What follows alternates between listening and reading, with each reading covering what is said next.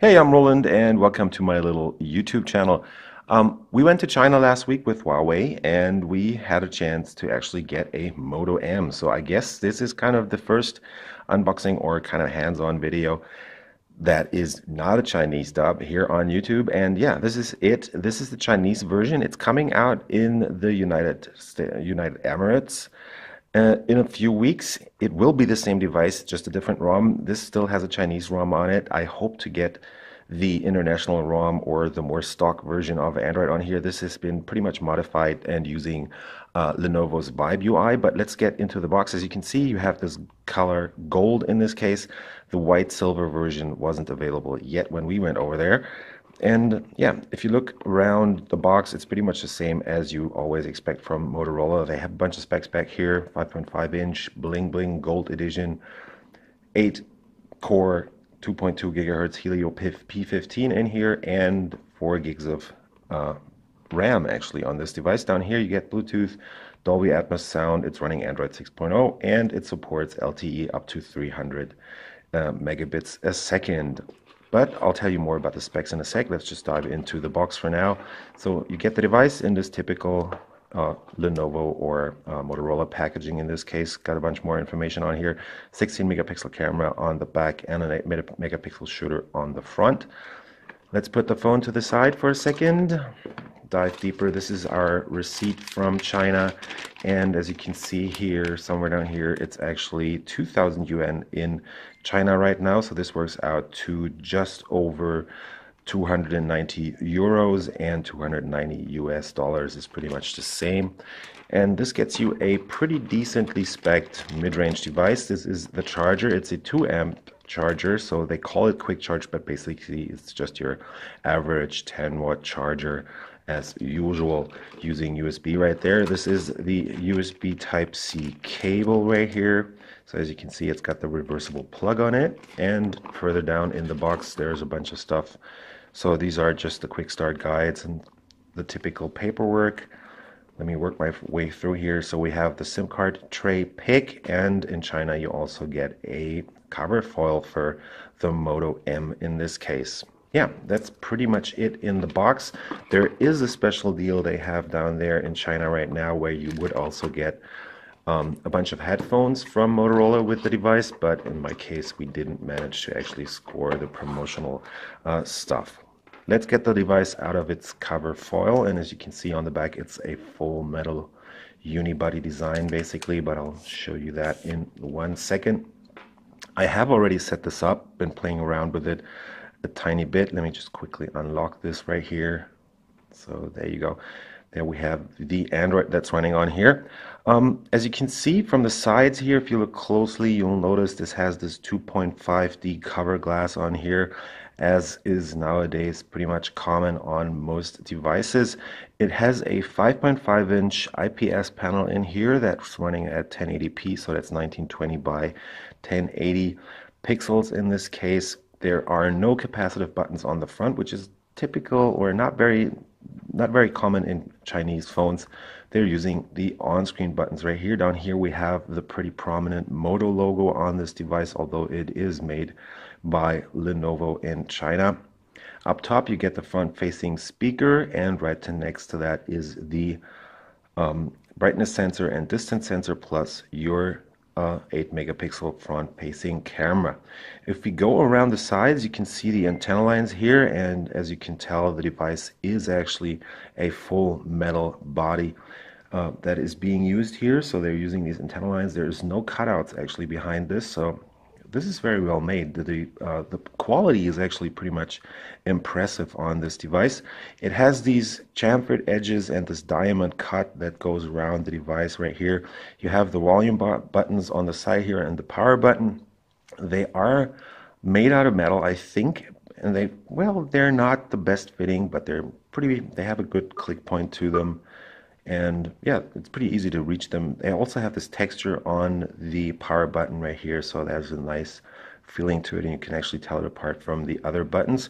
Going further down, you get a single speaker on the right, I believe, and on the left is just a mock grill where the microphone is housed, and in the middle you will also have your USB Type-C port, which is a USB 2.0 port, so there's not the high speeds that you would be able to achieve with a 3.0 port. In the middle is those two screws that actually make you able to take the device apart.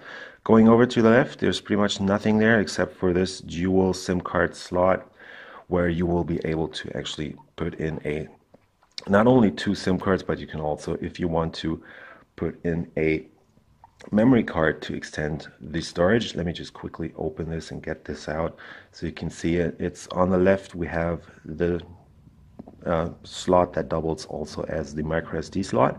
I'll just put in a T-Mobile SIM for Germany right now.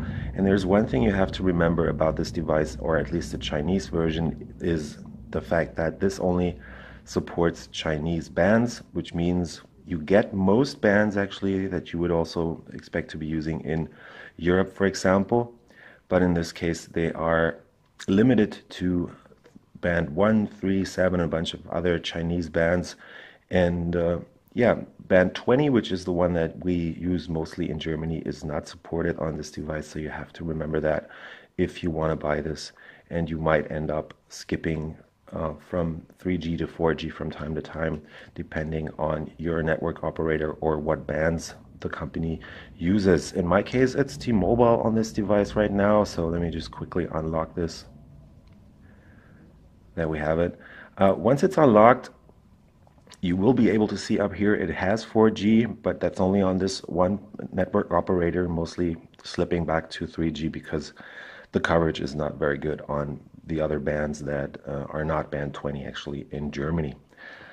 Yeah, going back over to this to the rear here, we have the 16 megapixel camera on the back that uses 1 micron pixels, so they're pretty tiny pixels. You will notice that when taking pictures outside, so the lighting is not very good in low light situations, and you will end up with quite a bit of grain there. We have the dual LED flashback here. So it has those two different colors that will be adjusted to make your skin look better, for example. Then we have the fingerprint reader, which is actually very quick. So let me just show you. I'm just going to lock the device and unlock it. And as you can see, it is pretty quick unlocking the device. It's almost Huawei level because Huawei always has pretty much the fastest fingerprint readers as far as I can tell. The whole thing is packaged in this pretty good looking gold casing right here. The only Motorola logo on the back is pretty much the only thing that you will see on the back, because what they've done is they've moved most of the regulatory information over here to the side. So as you can see, there's a bunch of stuff mentioned there. And yeah, that's pretty much it. The whole thing weighs in at 168 grams, I believe, and it is 7.85 millimeters thick, so it's not the thinnest device. You get the MediaTek Helio P15 in here, so that's a faster version of the Helio P10, and I have been running a bunch of benchmarks on here, and I'll try and find my my scores actually, if I can only manage to. That's the hard part about it right now. So I've run Antutu on here, and as you can see, you score just under 54,000 points on this. I've also had 55,000, so it's a typical mid-range result that you would expect from the Helio P15 on here. There's 4 gigs of RAM, and you also have 32 gigs of internal flash storage. So let me just quickly show you how much space is still left. So you end up with around 24 gigabytes of usable storage on this device once you are all set up. Again, it supports AC Wi-Fi. It also has dual band support, so 2.4 and 5 gigahertz bands are supported. LTE up to 300 megabits, depending on what bands are supported in your country. That's the most important part about this device. And yeah, the Moto M is running Android 6.0 in this case. It has this modified UI on here, the Chinese UI, and the Chinese UI means there's a bunch of problems with translation. Actually, you also end up with a bunch of apps pre-installed. For example, Microsoft is putting their apps pretty much front and center on this device, so we have Excel, PowerPoint, Word, Outlook, and OneNote on here. Cortana is not present in this case, also no Skype or anything, which is probably the reason for that is probably regulations in China in this case.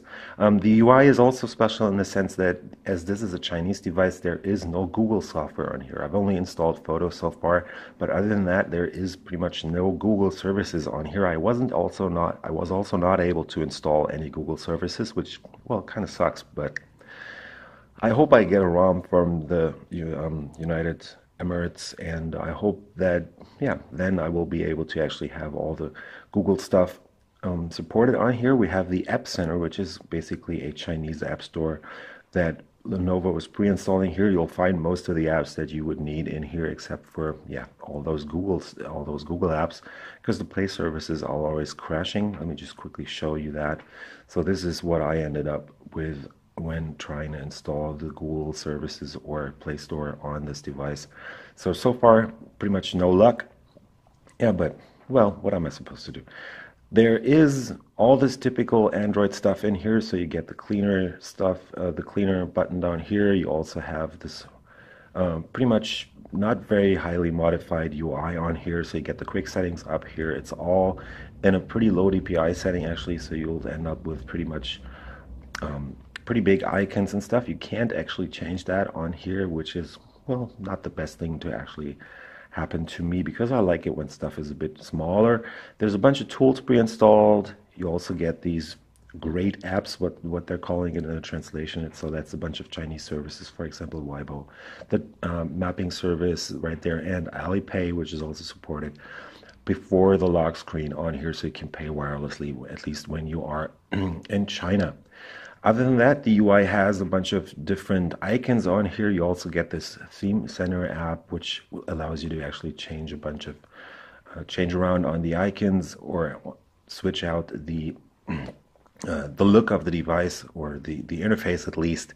It's all Chinese, so I can't pretty much do anything with it.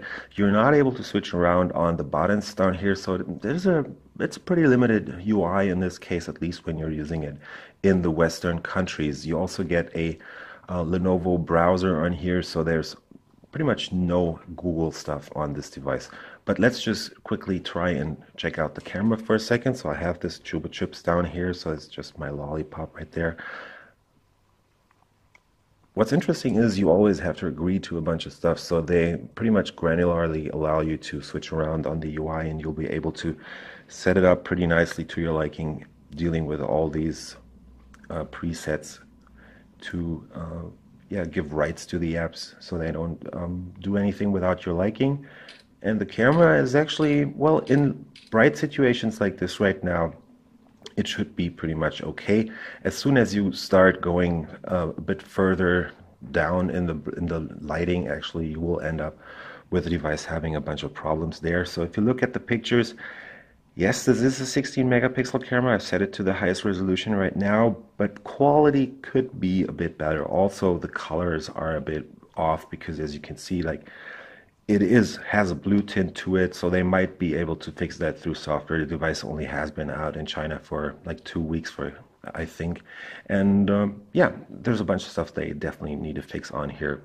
Looking at the camera app, you can also switch to the front camera, which I believe is up here, and then you will see that it has pretty prominently placed down here those beautification stuff, the typical beautification stuff that you always end up on the Chinese devices. The front-facing camera is actually pretty decent because it has this 8 megapixel sensor. Let me just quickly snap a shot right here, and we'll take a closer look at my ugly face, and yeah, you'll see. Well, it's a bit grainy as I'm in the dark right now, but it pretty much works okay. So you should be able to take some pretty decent selfie shots with this.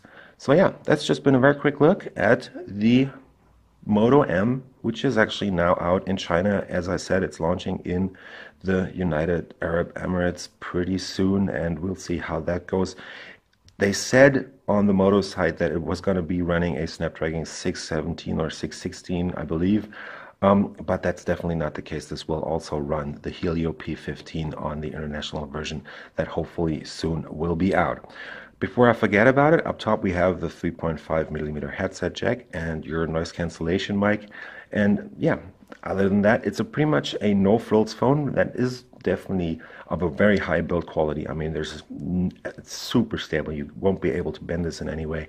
And there's also no flex on the back, so it feels very sturdy actually. One thing that I'm missing on here is a notification LED. So this device actually does not have a notification LED, at least I haven't found any settings, and all the messages or notifications that I've received have not triggered any notification LED so far. So yeah, that's the one thing that is definitely missing on this device, which is the Moto M. So if you like those kinds of videos that I'm doing, trying to find a bunch of special devices from China or other countries, follow me on Twitter. It's my name basically, Roland Quandt, which is RQUANDT on Twitter. Also follow me on YouTube, and I hope you like what I do, and we'll see you later.